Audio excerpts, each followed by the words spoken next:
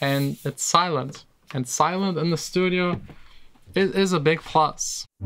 These words are valuable, they're special, heavy with intent. I know I said no more M1 MacBook testing, but there's new stuff I found out. A couple of people told me in the comments that if you go into Logic and you set in the audio settings the threads from automatic to 8, because this one has 8 cores, it boosts the performance by a lot, and it actually does. I'm wondering why it's not set by default like that. I can now run, instead of 9 instances of Diva, I can run 18.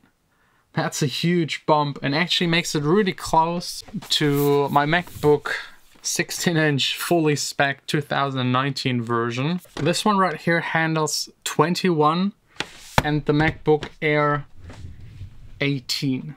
That's not a big difference. That's now I'm really amazed, because this thing right here still has to transcode Logic through Rosetta.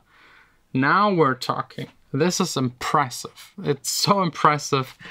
I'm actually closing this one right here, putting it aside, and I will use for the entire next week this one right here. I will keep you updated. I will use it 1 week exclusively, just this thing, and see if I can make all of my music with it, all of my video editing, everything else, and then give you an update. But like so far, if it's like 18 versus 21 instances of Diva before they crap out, that's close enough. I mean, I still prefer the form factor, and it's silent. And silent in the studio is a big plus.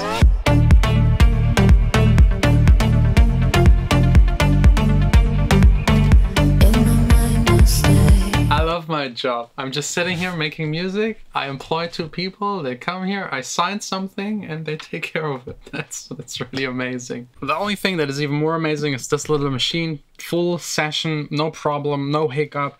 I even repeated the Serum test with this new setting, and it actually was able to beat the other machine by quite a lot. It was 417 instances, layers of Serum, versus 310.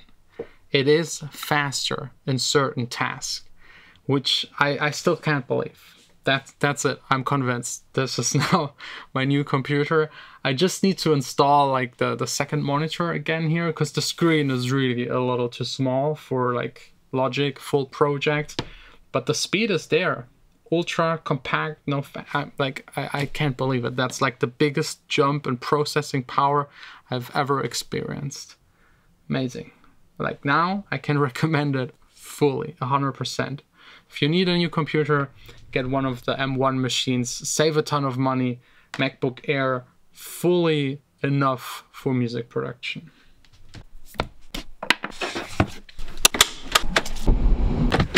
I'm actually really doing it, using the time tonight to transfer all of my private data, making sure everything is on here. And I also wanted to let you know that there are still all of the Black Friday sales. So first link in the description, just go check it out. Perfect time to buy any kind of music plugin. Most of them are 50 or even 70% reduced in price. Most of the Isotope stuff, Arturia stuff, Sound Toys, FabFilter, like all of them, they're having big sales. And we're still daily updating that list so that you're all informed who has the best deals, what kind of plugin you don't have, you can still get. And also my sample pack Elements 8 is on a special sale for Black Friday. Just $5 for the new sample pack, plus all of the old sample packs included. And it has like a bunch of guitar samples, original recorded, with effects, without effects, a lot of drum samples, plus all of the old ones. Some of them even contain like entire Logic projects of my music where you can just use it as a basis to work on. And the very last thing I wanted to remind you is to submit your remixes. As you know, we started a remix competition a couple of months ago. It's ending very, very soon. You should be by now almost finished with it and start submitting it. We will announce the winners with all of those huge prizes probably, let me check, in 10 days. So definitely tune in. We'll see us tomorrow back again in the studio.